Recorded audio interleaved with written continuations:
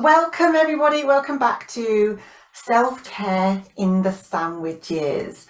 My name is Mel Wakeman, whichever side she is. This is Lesley Waldron. I'll let her introduce herself in a minute. We are living these sandwiches in terms of we are caring for dependent younger folk in our family, our children, and also caring for our parents who are elderly and managing kind of chronic conditions. So we want to bring this conversation to the fore and talk honestly and openly about how bloody difficult this can be, and to give you some insight into how we're navigating it. And by all means, we are not perfect at this. We would love to learn from you as well, but also give you permission to say it's hard, and through our own experience and through the work that we do, perhaps sort of in terms of our skill basis, give you some tips and strategies that we think have helped us. So yeah, I'm a registered nutritionist. I'm a non-diet nutritionist, and I support people that have a difficult relationship with food, usually very anxious, overthinking brains. And so I want to bring some elements of that into the conversation today. Lesley, say hello. Hi there. Thank you, Mel. I'm Lesley Waldron and I'm an integrative women's health coach. And I support women to live wildly well through their perimenopause to postmenopause transition, which means integrating good nutrition, movement, and sleep and rest. And often the women that I work with are exhausted and overwhelmed, and many of them are in this sandwich themselves. And I have two children living at home, and I have a mother with Alzheimer's, and it's that in added challenge that has kind of brought Mel and I together to want to both explore our own experiences and be able to share what's working, as well as that healing element of knowing that you're not alone in doing all of this. So this week's episode is the cucumber sandwich. Who doesn't love a cucumber sandwich? Just the right amount of salt, very thinly sliced. Feeling very posh just now. Very posh, and you eat it with your little finger in the air and a cup of Earl Grey tea. But the main reason it's called a cucumber sandwich is because we're thinking about that cool as a cucumber, that self-care, that real sense of indulging what you need. And we want to, this episode, explore what we mean by self-care, particularly if you're overwhelmed and over the top with all of your different commitments. It can feel very hard to look after yourself. And we're going to talk about self-regulation and self-awareness, because those are a really important part of the self-care piece that isn't always easy to articulate and easy to explore. So we thought we'd bring you both sides of that self-care piece today. Yeah, and I think we've spoken a number of times, Lesley, about how this self-care, this is the hard self-care. This isn't the kind of, oh, I'm going to look forward to diving in and soaking in a bath, and it's kind of easy to do that, or I'm just going to nip off and go and get my nails done. And absolutely there is a place for that. And if you're finding that kind of relatively easy to kind of organize and implement your life, please message me, because I want to know how that happens. But but it's I think self-care is around navigating the difficult emotions, around giving yourself permission to do this thing for you when, as women, we are being pulled in so many different directions. And it's also facing the difficulty, and I think the resistance that we feel about taking care of ourselves, that might involve having difficult conversations. Yeah. Putting in place healthy boundaries can be notoriously difficult. And that's the hard self-care that really matters. So we want to talk about some of that, really, and how that resistance and those difficult emotions show up in our bodies. Because as you mentioned earlier, that self-awareness is key. Absolutely. To giving us a better understanding about what it is that we're feeling. And as women, we haven't often been given a voice. to say how we are feeling, to name how we are feeling, because society says, you just put the mask on and hey, you can do it all. And I think in terms of articulating those difficult emotions, saying, I don't like them, I am struggling, and ultimately asking for help. I don't think we've been necessarily shown how to do that. Absolutely. And there is a sense that that we should just be able to cope with it all. And yet there's really clear evidence to show that coping with it all leads to in the long term, just coping with it and dealing with the stress is not great for our health and well-being, isn't great for our relationships, and won't ultimately be brilliant for all of those that we're caring for as well. So bringing in, prioritizing that self-awareness and self-care makes this whole process, I don't know if easier is the right word actually, but it does mean that you are somewhat protected against the impact of being pulled in multiple different directions. I think this kind of practice of self-care can give us a greater sense of self. I think we can create more of a knowing. Yeah. And it can help us feel more connected to ourselves. So in my practice, I do kind of a fair bit of embodiment work, and we work through and talk about a lot of these difficult emotions because so much of the time we are used to suppressing them because often we don't know how to deal with them. So let's just brush them under the carpet, and then we can pretend that they're not there. But of course, we know that doesn't work because they come back and bite you in the backside, basically. And I think we'll talk about what happens when our self-care practice may not be adequate or it's not effective for one reason or another. And that isn't to say it's always been like that. We sometimes find that as the challenges shift in our life and as our parents' health and state shifts and our children are going through different things and we're juggling work and we've got these flipping hormones that are pulling us along this roller coaster. I think I've just completely lost the track of what I was going to say. We will talk about the perimenopause element of the sandwich in a couple of episodes time though, aren't we? Because I think that is really important. I wonder, Mel, if what we should start with is talk about, before moving on to talking about that self-awareness, self-regulation and feelings, is talk about some of the simple things about self-care, because often we can get lost in the big things and we can get lost in things taking time. And actually, there are some really simple things that can help us. And by help, what it does is it means it maintains our energy, it supports a slightly more regulated nervous system, it supports our own kind of health, and might also support kind of that anxiety, stress kind of balance as we go through the day. And self-care doesn't need to take really time, and it's often the super simple strategies that keep our body and mind supported. Small and really easily repeated actions are a bloody brilliant place to start. We started to touch on this, didn't we, in the last episode, talking a bit about eating and drinking and acknowledging the need of those. Back to basics, wasn't it? Very much back to basics. Are you staying well hydrated? Are you making sure that you are eating when you're hungry, and eating meals that are satisfying and give you pleasure and are sufficiently nourishing that you will feel energized? Are you sleeping? And sleep can be something, obviously, in our perimenopause years, can often be really messed with anyway by declining hormones and by the impact of high levels of cortisol in our system. And so mitigating that might be reducing the consumption of caffeine and alcohol in order to support really good sleep. But what we want is to stay in.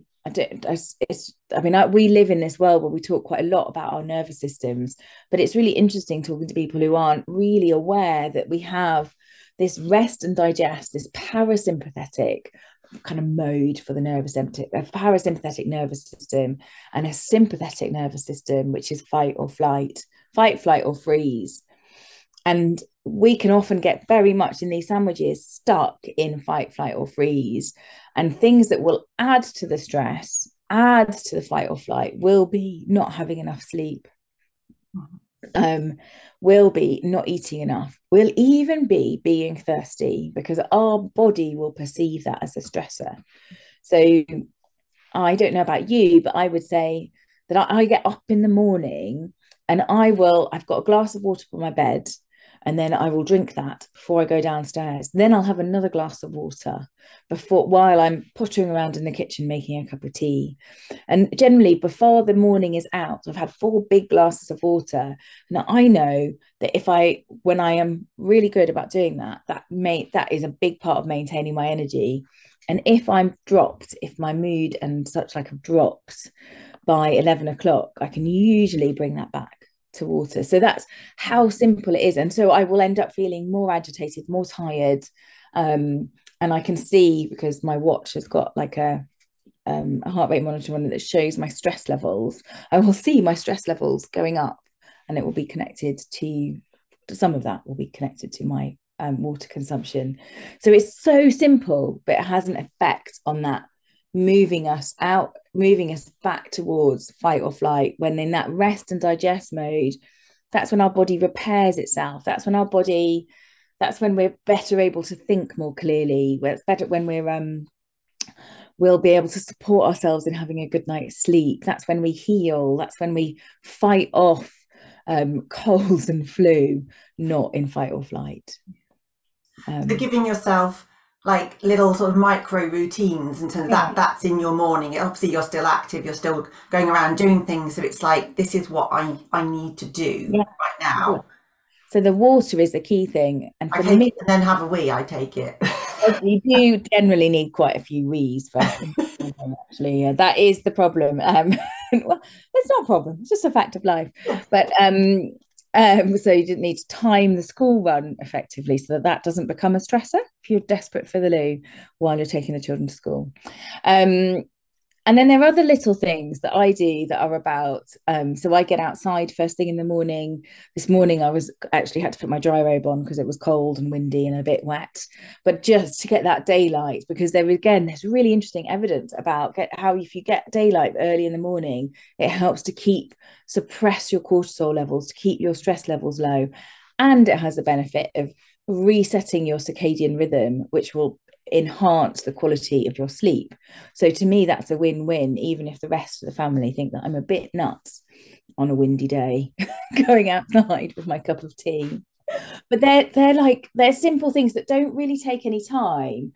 And in my head, I'm then going, well, do you know what? I've done that for myself today, and I can do some other things as well. But those are kind of my absolute baseline level things that I look after myself, and they're generally done before 8 o'clock in the morning as well. Yeah, so it's kind of setting the tone for the day. And I think about the clients that I work with, and sometimes I think often the morning is the easier time, maybe because we're kind of habitually into that routine, and often it's quite static, I guess, apart from those firefighting moments. It's often later on in the day where the wheels can come off. Yes, absolutely. In the morning we may well be, under the influence of caffeine, but we've rested, we've hopefully had some breakfast, and it's really about prioritizing that you put your oxygen mask on first. Get yourself set up. But as you go through the day and you're exposed to maybe more firefighting, or you forget the eating and the drinking, and your resilience kind of fizzles out a little bit, and then by the time you get to the evening time, it's kind of the time where it's just like, well, I might as well just chuck it all in now. And particularly I think in terms of maybe eating behaviours and so on, that I see the evening times kind of conflicted between hungry, tired, exhausted, emotionally exhausted, don't have the energy to even get off the sofa and go up to bed, which I think we touched on a little bit last episode. But yeah, being stuck in that. So I think if I can share from my experience, I have a very active brain. I'd say it's hyperactive. So when my anxiety levels go up, it just feeds into that. So I really struggle to sit down. And if things are on my mind and I don't necessarily like processing that, and I don't mean to say that we always have to process that, gentle distractions can be really helpful. Like, our brain is a muscle, like any other muscle in the body. It needs a rest. So I have no worries at all about saying I will watch Grey's Anatomy. Or what was the other one I watched? Virgin River, some kind of girly, easy watching kind of thing. Maybe with some blood and guts, maybe with some romance. I can't just sit there, and I struggle to read a book. I can listen to books. I'm trying to pick up crochet again now, Leslie. I crochet while watching television chewing gum, and that's again, just like you, very busy mind, but the crochet plus the kind of mindless TV stops me from doing that thing, which I know I'm prone to do, and I know it's no good for me, which is sitting and watching TV and scrolling, or, as I said last week, wandering into the kitchen because I think maybe I need a biscuit because I'm feeling uncomfortable, and the discomfort isn't about the biscuit. So the crochet and anything that's simple and repetitive also is really calming for our nervous system. So I think it's some of this is about giving yourself permission when you're kind of playing around and experimenting with a self-care practice. There is no set look. There really isn't. Like, if you, like me, struggle to kind of come down, I can't just press the switch like the lights are going out and I'm like, oh, there we go, I'm just going to sit and watch this program. I'm like fidgeting, getting up, just checking something, coming down. So however you might need to kind of titrate yourself to come down to ground as you may prepare yourself to go to bed. If you're up here, that titration may take a fair bit of time. Other things that I often try are kind of maybe getting rid of some of this adrenaline that I have in my body, because I'm kind of thinking about all sorts of different things. I've got, as parents and being in these sandwiches, there's like 10 tabs open for looking at everybody's needs. And so I may well dance around in the kitchen. Sometimes I will kind of push against a wall. Sometimes we need to kind of release some of that energy, and you get kind of a good chest stretch. So I know we're kind of on blurry background. I don't know if this will work really, but I kind of push on a wall so I can really stretch my chest out, but then I'll kind of go over, and it just helps release some of the tension in my shoulders, but I can practice some deep breathing, and it just gets to mobilize my body. And actually both of those help to improve your, like, they open up the muscles around your chest and actually will help you breathe better and more deeply. Actually, I think when you're really anxious and you're almost checking out, movement like that can bring you back into your body. Same as breath work, dancing around the kitchen, it can bring you home a little bit, and that means that you're in a better position to be able to kind of go, well, what am I feeling? And and you can feel the tension, and you can notice the bloating, and it's, much as we might not want to go there, these are really important clues. They're not bad. No. Release the judgment about what stories you may be holding. I call them difficult feelings. They're not negative. They just are the physical signs, and the thoughts and our emotions. They are the clues as to what we might need. Yeah, I think that's so powerful. So when it comes to kind of the acts of self-care, it is the small things, but they are really powerful. And a lot of them will help us to increase our self-regulation and our self-awareness. So I wonder if it would be good for us to move on to talking about that now, Mel, and what we might mean by self-awareness and self-regulation. Um, and there is something very something that I've noticed about myself, is that I feel like I can't predict things as well because I don't know what the next challenge is going to be. And so there it has been right at the beginning after my mother's diagnosis, I did do a little bit of catastrophizing and going on my life as I know it is over. Do I have to spend the next 10 years of my life catering to my mother's needs above and beyond? I have a sense of duty and responsibility, but I also then built up quite a lot of resentment. And we're going to talk about that a little bit in the next episode alongside guilt. um, um, but actually, what has helped me is to be able to articulate that and then to start to put in place boundaries around my own thinking, as well as boundaries around how far I get involved with this, how far I get involved in that next stage, and where can I delegate or get support or anything like that. Thinking too far ahead was taking me out of my body and out of the present moment completely, and was making it very hard for me to make rational decisions about the day to day and keeping me in fight or flight all the time. Yeah. So But it's normal, isn't it? Like that we do that because that's part of our anxious brain going, well, if we can predict all of the outcomes, then I'll have solutions for all of those possible outcomes and then we'll be okay.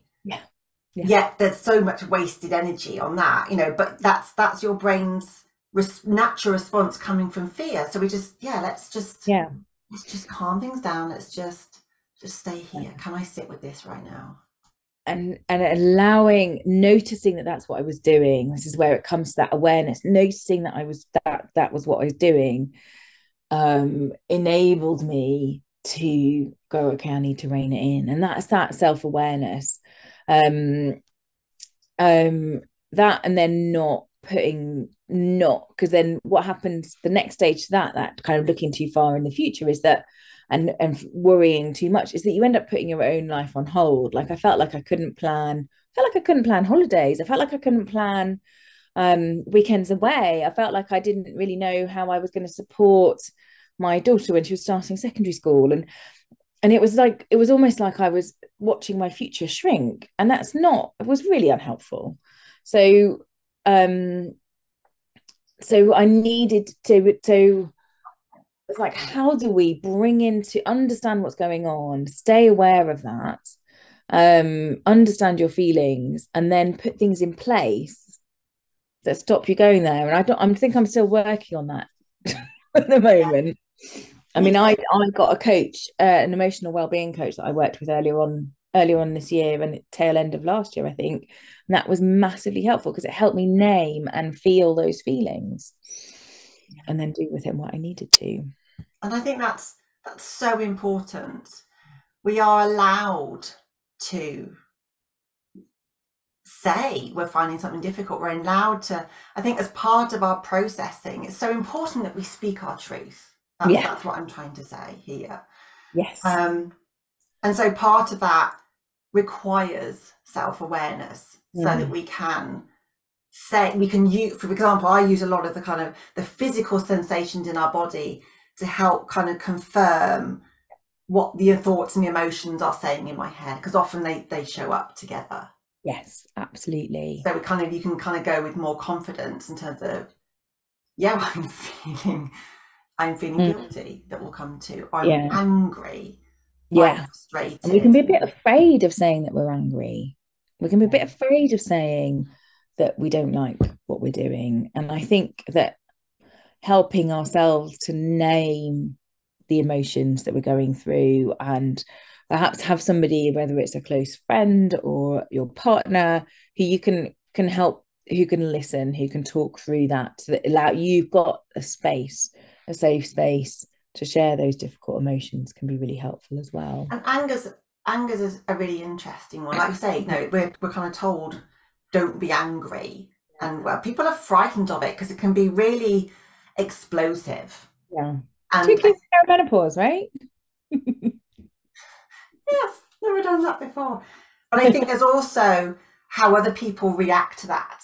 So Yeah. it kind of, when it's unexpected and people don't know what to do with it. And I think often as human beings, we are fixers and problem solvers. I mean, I think about the times where I've just lost it with complete strangers, which I have, or my husband. And it's like, it kind of makes you want to retreat. Yeah. It's not, Like, you oh, don't I'm not safe to go out identify. in the world. Yeah. Yeah.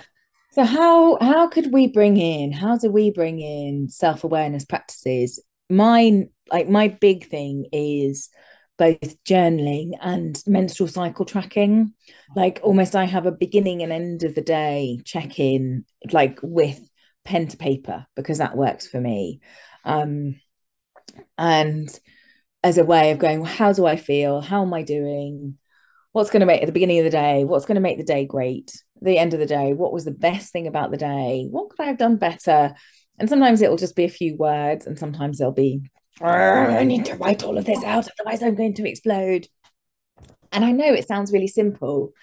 And some people will really resist journaling, but it doesn't have to be writing beautifully. And you could just write it on a piece of paper and then burn the piece of paper. But it helps you just get to, for me, can help you really get to the nub of those feelings. I'm a huge advocate of journaling, and I think it's only in times of healing your relationship with food. It's one of the primary tools that we encourage, but it's also one of the most resisted. Yeah. Because there are so many expectations around what it's supposed to look like. So it doesn't have to be coherent. It could be random words. Sometimes random words written really hard that the paper is almost broken. With a must buy loo roll next to it, like it's a list on it. But also, I think there's that feeling of, well, what if something else comes up? Yeah. That's just going to be more stuff. Yeah. That I've got to deal with. And I don't think I can do that. And I think again, I think Lesley and I want to reassure you that you don't have to have all the answers. The emotional processing and problem solving isn't your role necessarily. By all means, go and get help. But go on, you're going to say something. Something just popped into my head then, which has come up a few times for me, and we might have touched on it this last week, but was in the last episode, is that when people offer you really well-meaning advice, and that can feel absolutely overwhelming and exhausting. I don't know, and it's almost like that adds to the mental load. And what I've found that I had to do is to put that, particularly people who aren't living through your situation, like they don't know, but they'll have great ideas on what you can do. And what I do with those is I accept them as a little gift, and then I put them away. Yeah, the unsolicited advice that you didn't ask for. Yeah. But that can really be a big trigger sometimes for me. Yeah. In terms of amplifying anxiety. Yeah. Such like. I get that. Can I just talk about this self-regulation stuff? Yes, please. That's a really important point. The time. I guess when we think about self-regulation, it's our ability to understand and manage our reactions to our feelings, what others might be saying, and the things happening around us. And what self-care does is it helps to increase our capacity to be able to deal with these difficult feelings and emotions, okay? And I guess to give some examples of what, if our nervous system, we have a good ability to self-regulate, then we're often able to better handle more intense emotions, okay? So like the frustrations and the anger, disappointment and sadness, those are difficult ones. It's more likely that we'll be able to kind of calm down after maybe that verbal outburst or that confrontation that you had, or even with something exciting, to be honest. It means that we can refocus our attention from one task to the next. We're not kind of dwelling and going back and rethinking, I should have, which I do a lot, I should have said that. You always come up with something kind of smarty pants that you've come up with afterwards, after the event, or maybe kind of rethinking about, I should have listened more, I should have been more compassionate.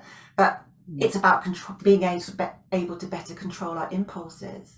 And if that's around food, I think I want to come back to the food. It's kind of, Me too. Yeah. it's being able to do that and being able to get along with other people. You know, that's what self-regulation means. And if we're dysregulated, it's more likely that we are we're on high alert. So we're often much more sensitive. And this might show up as being sensitive to noises.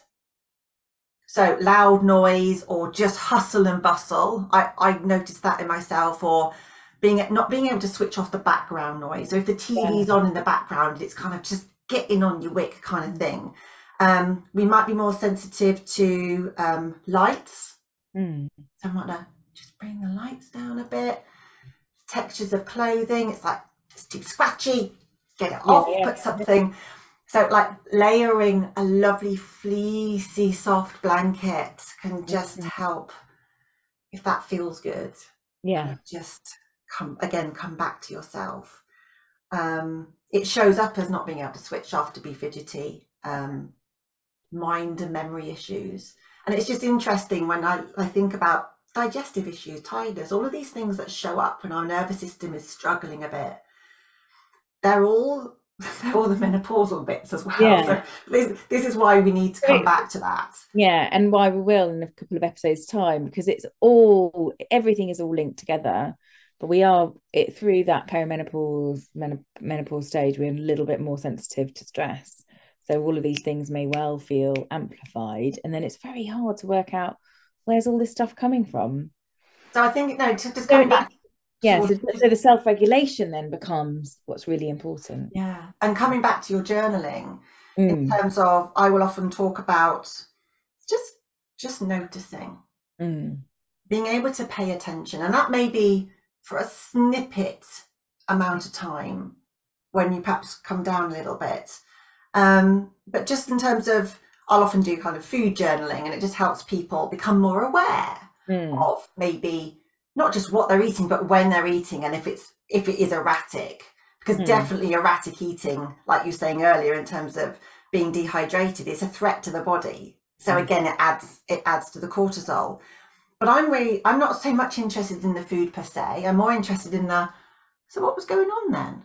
Yeah. What was going on around why did I skip lunch, or why was I kind of compulsively eating the biscuits? Again, there's no judgment. It's just like, what was going on? What did you notice in your body? Yeah.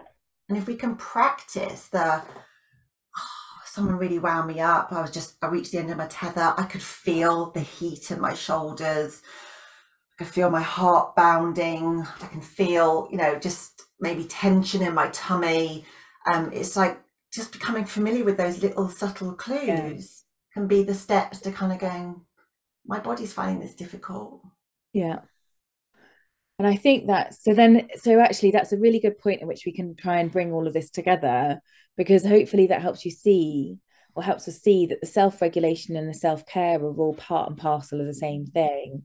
And the self-regulation is about being aware of what might be about being aware about what your body needs, and it also might be being aware about what you need to look after your emotions and your kind of the back and forth around stress and such like. And that self-care, you almost notice when you are dysregulated that some of those stress, some of that self-care falls out, and so then you're way back to drinking the water or getting the walk in or whatever. Might be that actually first of all you need to go back to the regulation, or it might be vice versa, because sometimes it's the small actions that are most helpful. And I wonder, we were going to talk a little bit about boundaries, and I'm aware that we're nearly at the half-hour mark. So I wonder and we'll come back to that, I think, almost every episode, because actually that self-regulation and self-care means that in order to fully achieve that, you need to put boundaries around how far you are stretching yourself and how much you're going to be pulled and pushed in one direction, and almost having clear, I am not going to deal with this, like that kind of thing. I don't know if you've got anything you could add to that. I think just one more note in terms of when we're feeling so much and we can feel inadequate, feel that we're not good enough or that we're failing at this. I think that can make it really difficult to rationalize taking care of ourselves because we're in a body or we're in a being that we're not particularly fussed about. So again, it's really applying that compassionate lens into reminding yourself that you are human, that you don't need to do everything. And we're going to come into this, I think, when we talk about the guilt around managing expectations. But to be able to give yourself permission that even if you don't feel great about yourself, you can still take care of your body, because your body is fighting for you. It is with you the whole way. And sometimes I think we have to remember that. Yeah.